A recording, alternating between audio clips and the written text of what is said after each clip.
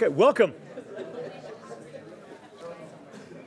I'm Bryan Willson. I'm the director of CSU's Engines and Energy Conversion Laboratory, and I really want to talk about three words today: energy, innovation, and impact. So my definition of energy is this one. I like it. As an engineer, I can say it's related to force and work, but it's really the ability to do work. And I like this because it has a definition that applies to the mechanics, but it also refers to the utility. Energy is what we use to do useful things. Energy is used by the planet. It's important to the planet. And here in Fort Collins, we play a role in that. This is the Engines and Energy Conversion Laboratory. It's just a few hundred yards from here to the old Fort Collins power plant.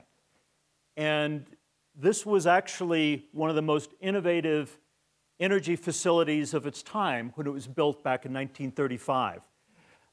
The city of Fort Collins used to be part of the Public Service Company energy system, and they decided they wanted a more responsible, more innovative system. So essentially they seceded from Public Service Company, established their own utility. The building was stopped generating power in 1972. It's ceased being used by the city in 1988, and we took it over in 1992 to establish the Engines and Energy Conversion Laboratory. And I like to think that we, once again in this building, are doing innovative, cutting-edge work, putting Fort Collins on the map in terms of innovation. Which brings us to the issue of innovation. Now, innovation, Andy Hargadon at UC Davis talks about innovation as the generation and exploitation of novel, valuable, and non-obvious solutions. It has a role, what we're talking about today, it has a role in invention, and we'll be talking about technologies, but it also has a role in how we disseminate those solutions is very much part of the innovation process.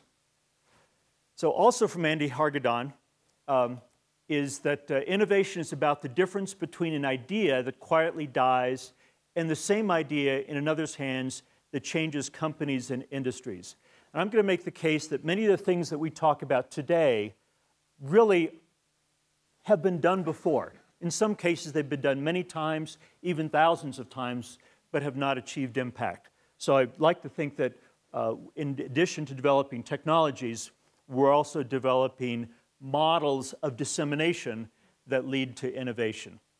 And finally, impact. And this is my definition, which is the impact is innovation at scale. A couple of people who've commented made similar statements. Steve Jobs talks about make a dent in the universe. If we're going to do something, let's do it at a scale that has impact. And another hero of mine is Paul Pollack. He was a founder of a group called IDE, and they did water pumps in Bangladesh. And other people had done those, you know, a few dozen, a few hundred. Paul figured out a way to do 3 million. And he's a crusty old guy, and he says this somewhat to be controversial, but I think it's true.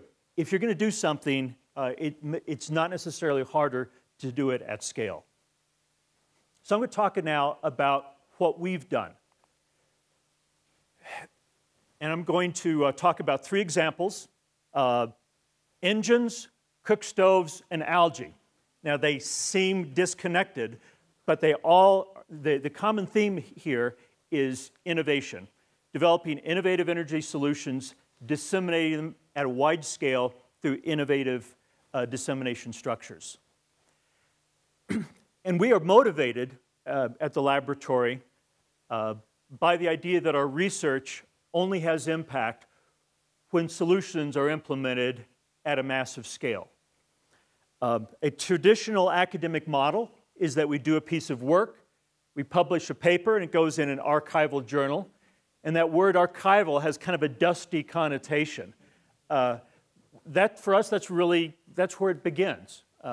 We want to go beyond that to turn research into solutions, turn solutions into products, and make sure those products get disseminated. So when we established the laboratory, we began working on engines. And one thing that became very clear is that it's very difficult to move innovation into the automotive industry. So we don't work in automotive. We looked around to see where we could have impact and decided it was in the field of industrial engines. These are the big engines that are used for compressing natural gas on the pipeline system. They used to produce a lot of emissions, and the industry was under some very stringent timelines to dramatically reduce their emissions by over 80% at the time. But there was no place to actually test these technologies. So shortly after moving into the laboratory in 1992, we began setting up a facility to allow us to develop technologies to reduce the emissions from this class of engines. We worked with many different companies. We worked with Woodward Governor here in town, companies in other parts of the US and Europe, and developed a suite of technologies. One of them was called high-pressure fuel injection. And with this, we showed that we could reduce emissions by over 90% and typically save maybe 8 to 10% on fuel consumption. So it actually had a negative cost of implementation. We worked to then work with several different companies to turn that into solutions and help those solutions then become disseminated across the pipeline. And the upshot of this is now that a suite of technologies that we've either developed or helped other companies to develop have been widely disseminated. Almost every engine on the US natural gas pipeline system uses technology we developed, and in the net result of that is reduction of NOx emissions by the same amount as removing about 120 million modern automobiles from the highway. So this is the type of thing we're talking about when we talk about trying to have impact. We continue work on large engines. This is a 1.8 megawatt engine used for electric power generation. And because of this work that we're doing on these engines, has allowed us to build the Integrid, the smart grid laboratory that is at the core of the Fort Collins Zero Energy District project and our program with the Department of Energy that the community has been very involved with. This facility was originally funded by the government of Denmark to figure out how to use wind energy more effectively in Denmark. And the reason that we're doing this work is that the people had developed solutions to integrate more renewables onto the grid. Government of Denmark was very interested because they're pretty much at they're a leader in the utilization of renewables, particularly wind. And when the wind speed changes, that causes instabilities on the grid. Before they can go beyond this, they had to resolve those instabilities. Solutions were proposed, but they needed to be tested in a laboratory at large scale. So we weren't doing grid work at the time, but we do big stuff. So that's how we began that work. So, and on engines, we do a lot of cool stuff. We use lasers to ignite the mixture. We use the most advanced computational techniques. And so it's fun working at the edge of high tech. But really, one of our most important energy problems is cooking. Half the world's population cook on solid fuels, on wood, dung, or crop residues. The smoke from cook stoves kills over 2 million people a year. There's a global need for 600 million cook stoves. We've had thousands of cook stove programs over the last 40 years. 40 years ago, we needed 300 million cook stoves. Now we need 600 million cook stoves. We aren't even keeping up with the scale of the problem. We've been doing work in this in the laboratory for about a decade. We have probably the most advanced laboratory for doing scientific research on cook stoves. I've worked all over the world to help improve cook stove programs. This is from a program we did with UC Berkeley in China. This is from Africa. We've also worked in Latin America. However, the model of cook stove dissemination is broken. The typical rationale goes like this. Poor people use cook stoves. Poor people need jobs. Let's give them jobs in the local villages building cook stoves that they then use. The challenge with that is that cook stoves are technology products. We don't build cell phones in every village. Building cook stoves in every village hasn't worked either. We began to talk about the brokenness of that model. And about 3.5 years ago, the Shell Foundation came to us and really said that they agreed with that model and challenged us to set up large-scale production of cook stoves. So we've taken a systems approach to cook stove development in partnership with a company that we launched in the laboratory in 2003 called Envirofit International. Envirofit was founded originally to disseminate technology we had developed to reduce pollution from two-stroke cycle engines. Originally for snowmobiles, then we developed the technology to reduce pollution from two-stroke cycle engines used in Asia. But because this really represented one of the first times that people had taken a mature approach to developing technology products specifically for the developing world. So we partnered together, sort of put the band back together, and applied modern techniques to develop new cook stove products. Things like computational fluid dynamics, chemical kinetic modeling. We actually developed new alloys to allow us to get long life at low cost. And the solution was a series of cook stoves. This is actually, I think, the 5th model that we introduced, but also taking advantage of modern design techniques, design for manufacturing, product design, but also trying to produce an aesthetic product. We want to build products that people want to own. We want to build aspirational products because we need people to buy the products because no one is going to write a check large enough for 600 million cook stoves. These stoves have now been disseminated, and we've also we've set up distribution organizations globally. In India, for example, we distribute through wholesalers and local retailers, through village entrepreneurs, through women's self-help groups. We have vans that go around with a Bollywood movie that we show about cook stoves. We have different models in Africa, different models in Latin America. But the result of this is we've been shipping stoves for a little over 2 years, and we've sold about 250,000 stoves.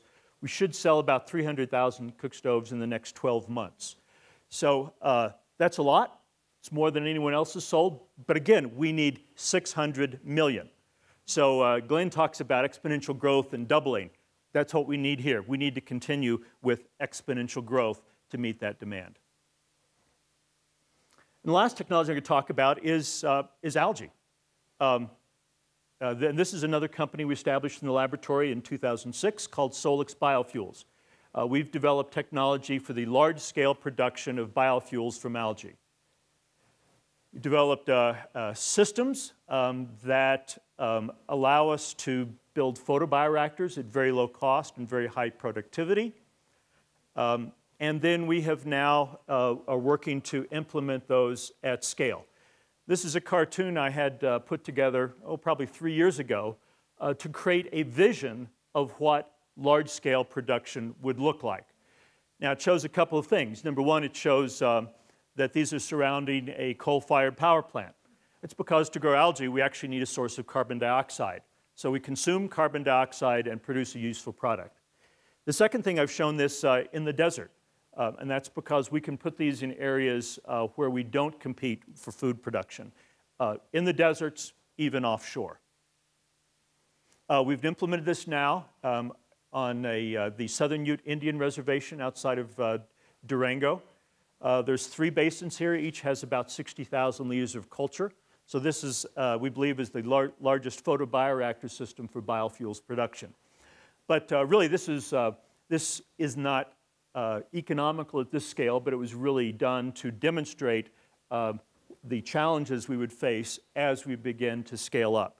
It's worthwhile to note that this work is, Solix is a for-profit company funded by folks such as Valero Energy, who's the largest energy refiner in the U.S., the Southern Ute Indian tribe, who have a very interesting approach to sustainability. They actually make business decisions thinking about the 7th generation, as Glenn alluded to, and even the city of Shanghai.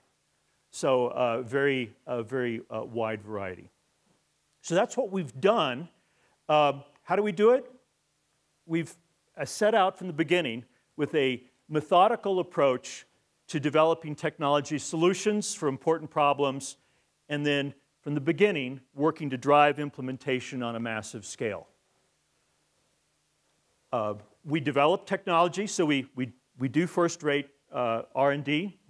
We've got about a dozen faculty members, several dozen graduate students, and a thundering horde of undergraduates who work in the laboratory. But then we turn that technology into solutions, so we don't stop at the paper. But then that's just the beginning, because we then have to work towards production. In many cases, if it's a fairly radical concept, we may actually have to establish production and even distribution. So we'll actually become involved in public awareness, in sales, and in logistics. So maybe types of things that normally don't happen in the normal academic model, but it's what we found that we need to do to have impact with our work. And this is a model we're now applying all over the university. It's also important that there's things that we don't work on. We don't work on stuff that doesn't work. And turns out there's actually can be a lot of money for stuff that doesn't work. And I'm probably being somewhat heretical here, but fuel cells were something that just really haven't worked. There's been a lot of money put into them. Another technology called microturbines. And both of these represented funding opportunities that we stepped away from because we just didn't want to spend our time on something that ultimately wasn't going to be useful. We don't work on things that don't make sense. Hydrogen has something that we reinvent about every 5 to 7 years, and we have for about the last 100 years. And first-generation biofuels really don't make sense if you think about taking those to scale. Corn ethanol from standard first-generation starch-based production. And there's things that don't scale. We tend not to do one-off projects. We don't do consultancies. We're going to work on something. We want to work on it at a scale that can have impact. So finally, for us, what's next? We just established a joint research institute in China a couple of weeks ago, formalized that. We're looking at energy materials, device design, manufacturing, geographic information systems for energy systems, human behavior, education, energy, and environment. Why are we in China? Because China is vitally important for energy. They're now the largest energy user. They're the largest greenhouse gas producer. They're the largest producer of energy solutions. The future of energy technology, China will be dominant in that field. And no one can take things to scale like China. I say that with knowledge of some of the challenges of working in China. But it's something that I believe that because of the importance with that, we need to have real engagement. I want our students to have the opportunity for real engagement because whether they're collaborators or competitors, China will be dominant in this field in the future. For us, we've outgrown where we are. We looked about even a year ago, Mike Freeman and I, we were looking at moving the laboratory on campus where we could scale up. But in partnership with a lot of folks, we've come up with a plan that allows us to scale up the facility on our current site. Now, this still has many steps to go in the planning, permitting process, but we hope to have these done by the end of the year to begin construction, hopefully early next year. And things you see here is that, for this, the building itself will also be a model of innovation. Algae on the roof, solar, wind, geothermal, smart lighting systems, smart building control systems.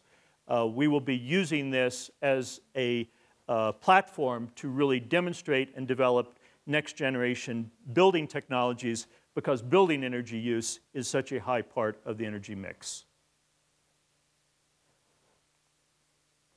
So what I've talked about today are the work that we're doing in energy.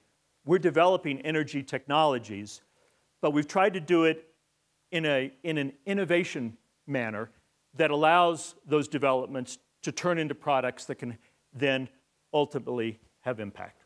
Thank you.